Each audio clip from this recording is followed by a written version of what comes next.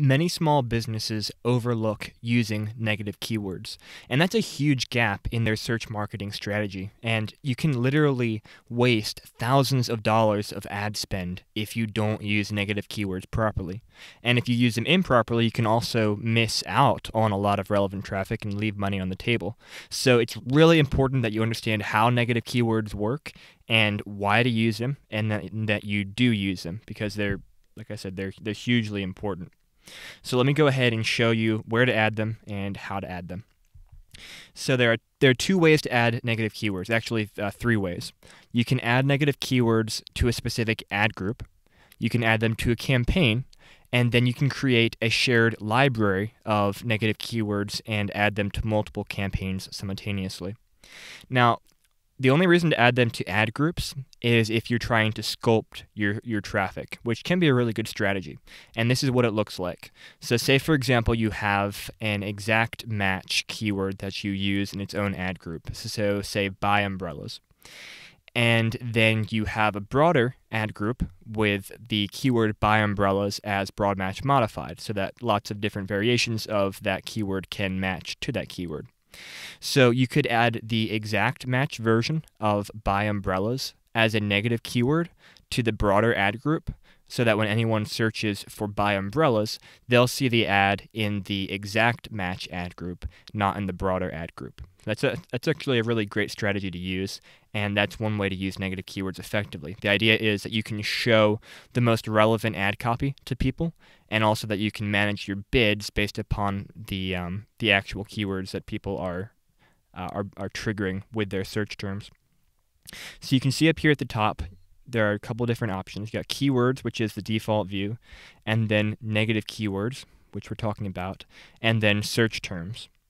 Now let's go to search terms for a second, because you're going to mine your search term report to grab negative keywords to add. It's a continuing process. Adding negative keywords is one of the best ways to keep on top of your campaigns and manage your campaigns. So at least weekly, I recommend that you come to your account, that you open up this search terms report, and it will list the actual search terms that are triggering your ads. It'll sort them by popularity. You can sort them by number of clicks, by number of impressions. You can see their CTR, their average cost per click, etc. And then you can take information from there to add new negative keywords to save yourself money moving forward. So let's go to the negative keyword level. So we could add them to a specific ad group. So for example, we could go to buy umbrellas, and let's go to the buy umbrellas ad group. And let's say that we wanted to add the exact match version of buy umbrella. Well, we could go ahead and do that. Put buy umbrella in there, save, and there we go. It's a negative keyword. Now let's talk about negative keyword match types. They are similar to the positive keyword match types, but with some differences. So let's click on here. So first of all, we have exact match. This will only exclude a negative key or a search term that exactly matches this negative keyword. So if someone types in buy umbrella and only those two words in that order, they cannot see an ad from this ad group. But if they type something any longer than that, like buy umbrella online, if they typed umbrella buy, so a different word order, or if they typed buy umbrellas, so that's plural, umbrellas plural, they would still be able to see the ad. So with negative keywords, singular and plural do matter. And whenever you add a negative keyword, think through if you should add the plural version of that, and also any misspellings, because Google does not broad match misspellings. Basically, however you spell your negative keyword, that will only keep that exact same spelling for the search term side from triggering your ad. So think about adding common misspellings of any negative keywords that you add. Phrase match works exactly the same as with positive keywords. It will prevent words in that order from triggering your keyword. So something like buy umbrella online would not be able to trigger your ad, but how to umbrella buy online would trigger the ad because the words are in a different order than in your phrase match keyword.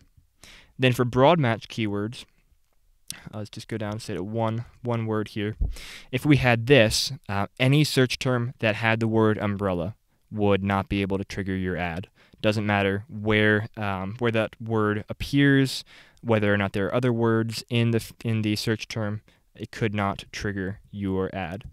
And if we said buy umbrella, then if those two words exist in any order in the search term, that search term cannot trigger this any keywords in this ad group.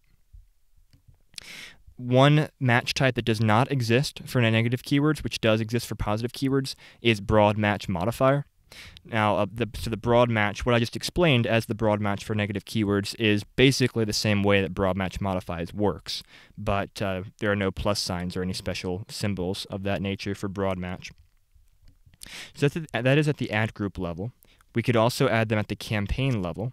So this would apply to any of the ad groups in the campaign. If we added this, and we would not want to add umbrella as a negative keyword for a campaign, let's go ahead and add free. That would be a good negative keyword to add to a campaign that's trying to sell something. Let's go ahead and get rid of that ad group level negative keyword. Okay. So you can see here at the campaign level, if anyone triggers any ads or tries to trigger any ads in this campaign and they have the word free in their search term, they cannot trigger that ad. Now, something I use a lot, and a lot of small businesses aren't aware of this option, is keyword lists. I clicked over on Shared Library. Over here, let me go back and show that to you again. This is the main interface here. I'll go over here on the left, click Shared Library. There are some advanced options over here. One of them is campaign negative keywords. I'll click View there, and then we can create a list. And you can name it whatever you want. For example, negative keywords is fine.